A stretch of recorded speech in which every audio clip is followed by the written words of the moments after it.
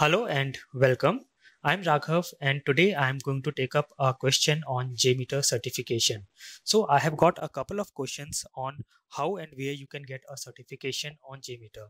Now JMeter is a open source application and as such there is not a specific body that can provide you a specific or specialization certification on JMeter.